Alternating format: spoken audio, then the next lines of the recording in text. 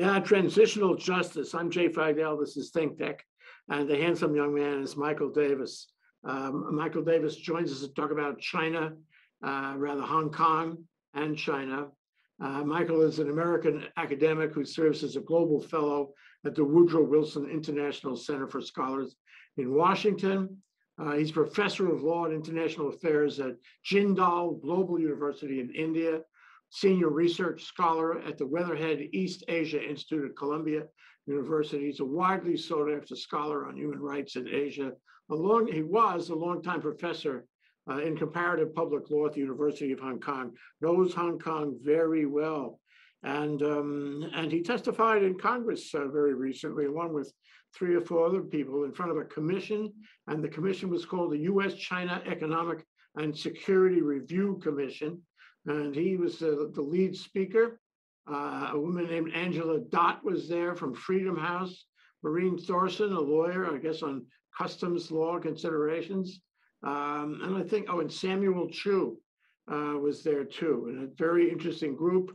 I think Michael was one of 2 lawyers in that group, and he was the most authoritative on what's happening with the national security law in Hong Kong and how it is devastating democracy there. Welcome to the show, Michael. Thank you, Jay. Happy to be here on this Transitional Justice show, as we've done some other ones in your global forum. Transitional injustice, don't you think? That's what I suggested to them when they approached me, that term. Because usually transitional justice is going from authoritarianism to an open society, and this is going in the opposite direction. It's hard to make sense of it, isn't it? You want to connect the dots beyond the immediate issue, the immediate phenomenon. But it's hard to do that here because it's sui generis, isn't it? It's just Hong Kong. Now, you can say this happened in Tibet, and PRC wants it to happen elsewhere, and Xinjiang, for example, and Mongolia. But somehow Hong Kong is different. Hong Kong is a democracy where everyone was enjoying the democracy and freedom of speech and the rule of law. And in a fairly short period of time, say 5 years, it has all declined. And now, is there any hope for Hong Kong? Well, that's the thing. I mean, it wasn't obviously a full democracy. That's why protesters were protesting in 2019 there. And we've talked about this in other programs that you've had. But it was an open society and had all the guarantees of the rule of law and human rights that you expect in an open society. And it was a very open society, one that was ranked among the most free societies in the world. Its rule of law was ranked near the top of the world as well. So it had all the characteristics, including the economy of a first world country. And China took it back, committing itself to maintaining these things, at least for 50 years. I guess the idea was after 50 years, maybe China and Hong Kong would both enjoy this status. But China was dragging its feet over it. It put in provisions in the basic law that was enacted for Hong Kong so that China would have the ultimate say. And the Chinese leaders are just not used to running an open society. So they just couldn't give in to the idea that people would speak freely in this society and do what they want. And so it kind of used the government that it put in place, which was supposed to be transitional until full democracy was established. It used that government to manipulate the situation.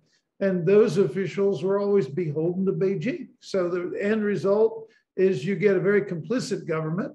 And out on the street are the people, because the people have no avenue to have their voices heard, except on the street in protest.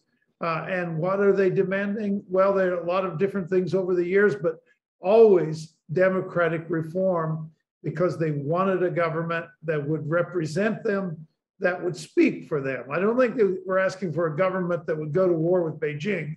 They just wanted a government that would find its voice and represent their concerns and help Beijing officials to do the right thing for this society. And it's a big tragedy because there's been no society, at least in our lifetime, that was so fully developed that was basically turned over to a hardline regime. I mean, we all watched the tragedy the past week in Afghanistan, the past couple weeks in Afghanistan.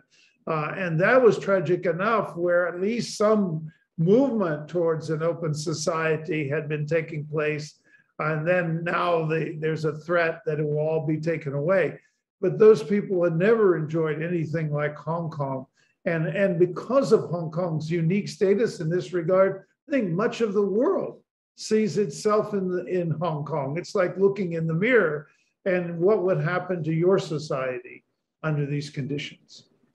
Well, I was thinking that as a lawyer, maybe sometimes you have to look at the other side of it and see what you would do if you were on the other side of it, either side of a civil case, what have you, a negotiation and the like. And I tell you, my reaction to what, and you and I have talked about this before, sort of on the path to 2047, let's get there sooner, they say. Let's get there right now, they say. We've had enough umbrellas. We're going to come down hobnailed boots on the Hong Kongers. Okay, and if you were running it from Beijing, could you have done a better job at suppressing and squashing all that freedom, all that rule of law, all that openness and energy and vitality in Hong Kong? Could you have done a better job? They did a brilliant job in destroying the open society in Hong Kong, didn't they? Well, they have. And of course, if I were advising them, as I have advised them in my many writings over the years, often I write almost as if that's the audience, and I want them to understand what's happening. I would have said, Newton's law applies. If you put pressure on people, then they're going to push back. And if you want the society to be peaceful and cooperative and get along, then you probably have to be willing to not put all that pressure on them. But what I think is happening, and I think this is important to us all, we all know there's this kind of global debate going on now, a sense that there's a competition between liberal democracies on the one hand and authoritarian regimes on the other. And one of the arguments that comes up very often is that this is being led on the authoritarian side by Beijing, and Beijing wants to impose its model on other societies as an alternative to Western liberal democracy. And if you listen to Xi Jinping's speeches, you see that he really does envision this from time to time in his comments, that China will offer a better model. But I don't think the model they would offer would be that they would expect all countries to have a communist party take over. Rather, I think they envision a model in that rhetoric they use, that we won't interfere in the internal affairs of other countries. They envision rather that simply that whatever Beijing could do in their country and is doing, that these countries and their leaders would control that and make sure those people weren't out there protesting against Beijing's behavior and so on. And if you imagine that to be what they're after, then Hong Kong looks a lot like their model, that they're in a sense putting in place in Hong Kong. And it takes more time than we have today. But if you go through check through all the points in this national security law they passed, it's very comprehensive. It checks all the boxes. And so it's not simply, well, you guys can have a more authoritarian model and shut up the opposition. It's much more elaborate than that. It explains what that authoritarian model looks like. And so this transition away from an open society is being offered, I think, as a model that others can learn from. Sure. And, when you think of Belt Road, and when you think of other countries over which China has economic influence and may have greater than economic influence, depending on, how fragile, how stable those countries are, maybe they're going to try to sell this model elsewhere. One of the most interesting things that I heard you say in Congress was this. Somebody asked whether what was happening in Hong Kong was better, worse, or the same than is happening or would happen on mainland China. And your answer was, no, Hong Kong is worse. It's worse. And I thought that was very interesting. And the reason was, according to the discussion there in Congress, was that this is the steps that the PRC is taking are calculated to avoid protest. And so you need to take more draconian steps in order to avoid protest. Can you talk about that? Yeah, because what you're in the mainland, as I even used the example of Afghanistan, you're not yet dealing in a society that has experienced free press and free speech and everything. So putting the genie back in the bottle, putting those freedoms away, taking them away, is a more aggressive act than simply not allowing them.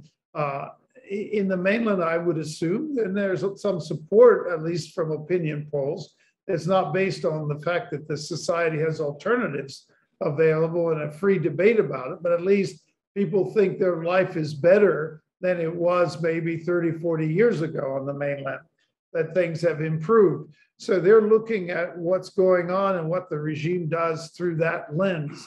Where Hong Kong people are looking at it through a very different lens. And I think that that's quite important. And it's the kind of thing that I think societies that face this thing, and you mentioned the Belt and Road. Well, the Belt and Road in Sri Lanka means that they take over a port completely because the debt is not paid on it, on the money that was spent to do this construction. And then people might protest against it. Well, if they do, maybe Beijing would be interested in having something like we see in Hong Kong, where people are being arrested and stopping from expressing their opposition. Another interesting comment you made to Congress was that when you have this kind of experience and you look at call it the economic side, the business side, because you have the common folk, the young generations, and then you have the business community in Hong Kong, different interests, different approach by the PRC. But the one thing that I recall that struck me was that what they're doing, what the PRC is doing, is actually generating corruption in the business community. Yeah. And can you talk about that? I think that's very interesting. Yeah, that came up because one of the commissioners had read an article that was published by actually a journalist from Hong Kong about that Hong Kong being two societies, the ordinary people and then the sort of business community, and the business community in this vision that the opinion piece that was in the Washington Post, I think the author was Rickberg, if I recall his name correctly, was that the business community is all happy with whatever Beijing is doing because they're going to make money. And I suggested that maybe they shouldn't be so happy and that there's cause not to be happy. I pointed out that some of them have expressed that because we know opinions poll was done in the American Chamber of Commerce and 40% of the members said they were going to move out of Hong Kong. So that's one thing. We know that 1,000 people a day are moving out of Hong Kong. That's reported in data that's available. So there's obviously some people on the high end that can afford to go who are not happy. But I think one of the things I wanted to stress in my response was that under this model that Beijing's introducing, where you can't criticize the regime and where you're pressured to support its initiatives, its actions, then what if you don't? If you don't satisfy them sufficiently, and you may not because you're regulated by other foreign governments as well, who's saying you shouldn't be supporting repressive policies and so on. Or if you do, you'll face some kind of legal problem as a result. So the result is that you're stuck between a rock and a hard place. And so those who go along to get along are rewarded, and those who don't are not. Well, that's corruption. Yeah. Plain and simple. Yeah. Now, one thing we need to discuss, I mean, there's so many things to discuss, just looking at that video of the congressional hearing and reading the paper that you submitted. There's so many issues here. But one issue I find very interesting, and I want to mention it to you, and it's actually come from one of our viewers in Singapore. So this would not be somebody from Hong Kong, Yeah. Singapore, okay, a different society. And she says, so was Hong Kong ever really a democracy to begin with? You alluded to that earlier. How did they fare all these years without being a complete democracy? Do you think that Western, this is the operative part of the question, do you think Western hands have a part to play in the protests? And do you think Western hands should have a part to play in what goes on now in terms of trying to deal with the draconian steps that the PRC is taking against Hong Kong? Where's the West on all of this? Yeah, well, what we discussed in the hearing in this issue of colonialism came up. Clearly, the British form of colonialism in its early years, 1840s, all the way up to World War II, was pretty much textbook colonialism with white guys running everything and Asians there, probably because there are some economic opportunities, but not invited much into the government. So it's only after World War II and the UN and Universal Declaration of Human Rights, anti-colonial provisions in the UN Charter, that this starts reforming and it becomes a much more of an open society, and more local people are invited to participate in the government, to the point by the time the handover occurs, some of the legislators are elected, but the colonial governor is still appointed. So there's no question about it that's colonialism. And China comes in more or less on a similar model, controlling who's the chief executive, but promising something much more. The thing about it, though, is under the British colonial rule, the British system of the rule of law was introduced, and the basic freedoms and so on under the rule of law. Eventually, this takes the form of a Bill of Rights, which was literally a photocopy of the ICCPR. There were calls in the 80s already, I was there, for democratic reform, and some of it occurred at first, a limited number of legislators, and then direct elections and so on. So all of this is going on. The last colonial governor starts speeding that up a bit, but China was telling them, in fact, China was telling Britain long ago not to follow the UN Charter provisions that called for self-determination, because Hong Kong was to remain part of China and not to have that choice. So you have basically a very open society without democracy, but in effect, the openness being guaranteed by an outside power, the British, and then eventually under the Sino-British Treaty and the Basic Law by the Chinese themselves, a very peculiar thing, guaranteeing the basic freedoms in Hong Kong without democracy. But what happens is the people quickly discover that you need some kind of democracy if you're going to guard the autonomy that was given to Hong Kong. And that's why you have them on the street protesting, and that the Chinese government, because, I mean, why they have one country, two systems is because they don't have basic freedoms. They don't have the rule of law. So it's kind of a risky proposition if you don't have some local government that can represent the people. So democracy becomes an urgent matter under this arrangement that it hadn't been so much under the British colonial rule. And one of the things you take away from all of this, to make a long story short, is the Hong Kong people more or less kind of liked the British colonial structure more than what they got now. That's why you see them carrying British flags and so on. And I think a class I had years ago kind of said it so succinctly. I asked them, this was 1985, 1 year after the Sino-British Joint Declaration. I said, do you like that joint declaration? Is that what you want? What would you want if you were asked? And first, the class I was teaching refused the question, said that nobody asked us. And then the second, they found, I said, come on, humor me. What would you go for? And interestingly, they said they would return Hong Kong to China and then hire the British to run it, which is very indicative that they had, at that point, they're not hostile to China. China had to build up that hostility by its behavior subsequently, but they did not trust the Chinese government.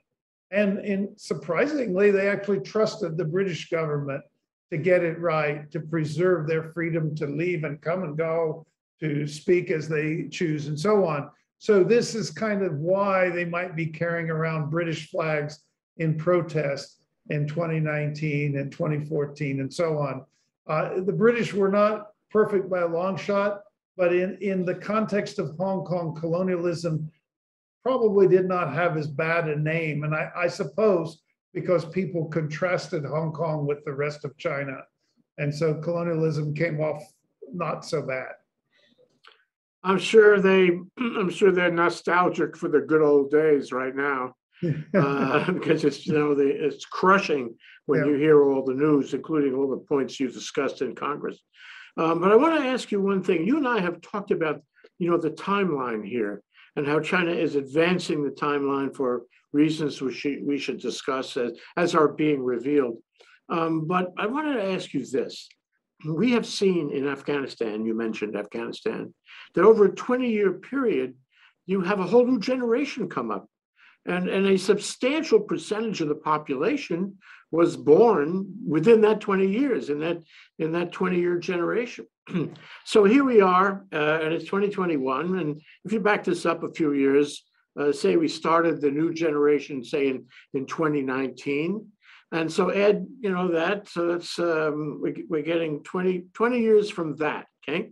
Will these people, these vital, young, freedom-loving people who are now so unhappy, will they remember, or will this all be gone by the passage of time under the boot of Beijing?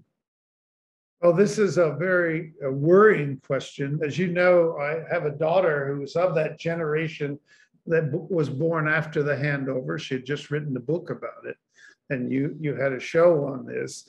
And so that's the kids that we've been seeing in the street. That's the generation we've been seeing in the street. And almost all of the prominent ones that were taking a leading role in the protest in 2019 are now in jail. And those who aren't in jail are often fleeing to get out of Hong Kong because they suspect they will soon be caught. And Beijing has put in its new electoral model. This is something done beyond the national security law, provisions to block any opposition figures from being able to even run for office. There's all this vetting of candidates, sort of like the Guardian Council in Iran does, to approve who runs for office. So the conditions on the ground are very hostile to sustaining the kind of passions the young people of Hong Kong have. And at the same time, they're very aggressively trying to change the education system, taking away courses where critical thinking are encouraged and substituting courses where students are taught national security. They're even teaching national security apparently in the kindergarten. The students be aware of it.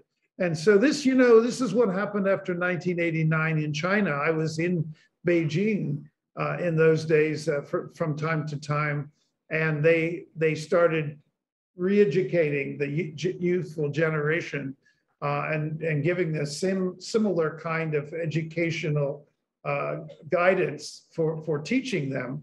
And that sort of erased a lot of the passion that drove the 1989 protest in China. So the chances that that might happen in Hong Kong are significant. Clearly the design of all this intrusion into academic freedom is to make sure that what is viewed as a wrongful path of Hong Kong youth is corrected. It's all out of 1984 and Orwell. So one of the things that Samuel Chu said, or was it, no, it was Alex Wan, who was one of the Congress people there on the commission, which is really chilling. He said, quote, "Freedom is never more than one generation away from extinction." Right. And I think that could happen anywhere. It could happen here in the United States. Absolutely. Yeah. That's, one of those pro-Beijing figures in Hong Kong actually often like to point out that Hitler was elected. Now, she was doing that to dismiss the idea of democracy at all. You know, even democracies elect the wrong people and freedoms are lost. But, you know, this just tells you that if we're not up to the task of guarding it, and or if we're not allowed to guard it, as in the case of Hong Kong, then those kinds of values can be lost. The chief executive of Hong Kong at one point confronted with the dissatisfaction of the youth and the fact that Hong Kong, a lot of families were sending even their young kids abroad to study in boarding schools so that they're not brainwashed. She said, well, if people move out of Hong Kong, China has over 1 billion people. We can always find new people to replace them. So this is that's real politics. So yeah, so you know, the problem is you know, what can the problem when last time you and I spoke was before some of these things that she has been doing have been revealed. Yeah. So more recently, he's come down on tutoring on the mainland. Yes. So very interesting. And he's pronounced himself more Mao than Mao was Mao. And he is making all these noises about taking over Taiwan and the Taiwan Semiconductor Manufacturing Corporation, which is you know, critical in chips. He's been tougher and tougher on Xinjiang. So I mean, things have happened since you and I last talked, Michael. And I wonder, you know, whether we can see through a combination, connecting the dots for all these things that she has been doing, a larger pattern, a larger strategy, and how that strategy includes and affects Hong Kong. Oh yeah, it has a huge effect. Hong Kong now has largely become very much in the middle of the Sino-US struggle or conflict, as we would call it. And even the other day, the Chinese leader in their foreign ministry was telling the US representative, which was John Kerry, that, well, we're not going to talk about things like climate change and stuff on which we could work together as long as you're having policies that intrude in our internal affairs in Hong Kong and Xinjiang and so on. So they've tied these things together. So it's going to make it difficult. And this was very much in the news, that it's going to make it very difficult for the two countries to cooperate over vital concerns. And so that's where we are right now. And Hong Kong is very much in the middle of it. So what can we do? It was troubling to hear from your panel in Congress that I think Samuel Chu did mention this, that some fellow wanted to escape Hong Kong, got in a boat and headed toward Taiwan. And he was arrested for wrongful passage or some kind of ridiculous crime like that. And he's in jail now. So it's hard to leave Hong Kong. How hard or easy is it to leave Hong Kong, and what role can the United States play in bringing people out of Hong Kong, and will that really help? Yeah, I think it is important because the leverage on China has to be improved. I think the sort of unilateral pressure Trump was putting on China really doesn't work. China just works with other countries and gets around that, and does a lot of whataboutism about the US and its own history of human rights abuse and so on. It gets us nowhere. So I think multilateralism is one part of the answer, to work together on international standards of behavior. And the second is because the people of Hong Kong can't wait, just like the people of Afghanistan can't wait, is to have some kind of policy in our immigration laws that would allow them to come to the United States. Canada has a policy, for example, that says people who have Canadian degrees can immigrate from Hong Kong. So the US might have policies like this, and it can only benefit us because we have an aging population, and we're talking about people with talent that could come to our country. And I think, so it's a win-win case for us. And so these kinds of issues, I think, have come up in those discussions in Congress. about how to address the problems. Some people, even President Biden has said that those in Hong Kongers in the US can stay on longer and get jobs and work. So if they're studying in the US, they can choose that route. So these are things that have to be explored. Yeah, and he increased the immigrant visa, or rather the non-immigrant visa, to 18 months for Hong Kongers. Yeah, that's recently. right. And now the question is whether Congress will act to give some kind of special immigration category for Hong Kongers and let them stay longer, let them become immigrants. That would be very good. And I agree with you. There's all kinds of benefits to that. And I'm hoping that Congress can get its act together on that and many other things. But beside the US, last time we spoke about the UK program, where the UK was allowing a certain number of Hong Kongers in on a special visa. How is that doing? And what other countries are being sympathetic to the problem so as to either A, allow immigrants, or B, make a global statement, maybe the United Nations, somebody who will speak up about this? Well, there's a lot of speaking up, but then putting action behind the words is the challenge. I know the EU has made some statements, and the agreements they reached with China have been put on hold, I think, because of Xinjiang as much as Hong Kong. The British model is a very favorable one. I'm not sure of the data on taking it up, but it basically says that any Hong Konger who can qualify for a B&O passport, that's a British national overseas passport, which would be any Hong Konger born before July 1st, 1997, that they can immigrate to Britain under a 5-year visa and establish permanent residence and citizenship. So that reaches, I think, about 3 million people. So that's a major program, and one that's appropriate given British colonial history and that Britain is part of the agreement.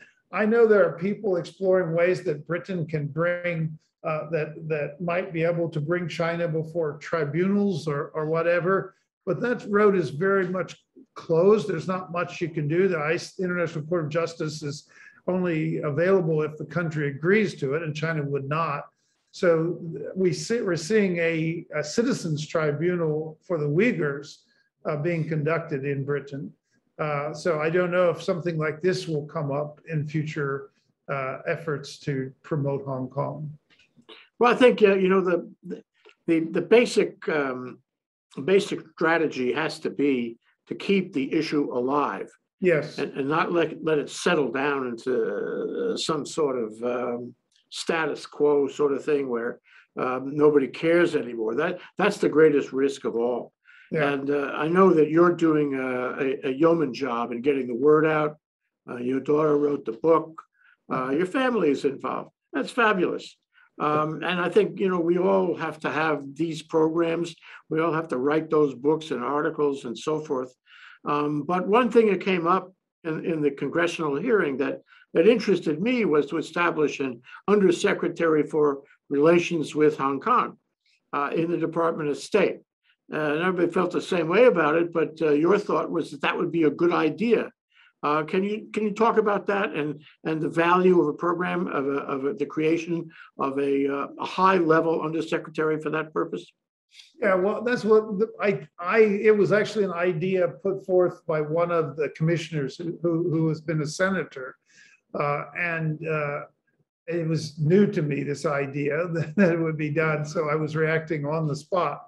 But my thought was that if you have an advocate for Hong Kong in the State Department, then I would think that could help do what you just said, sustain attention to the issue and work with Congress and those in Congress that constantly are paying attention and want to promote the issue. I would think such a person in such a role could be very helpful to that. Now, I raised the question whether they could actually do that as including Hong Kong and the Uyghur situation.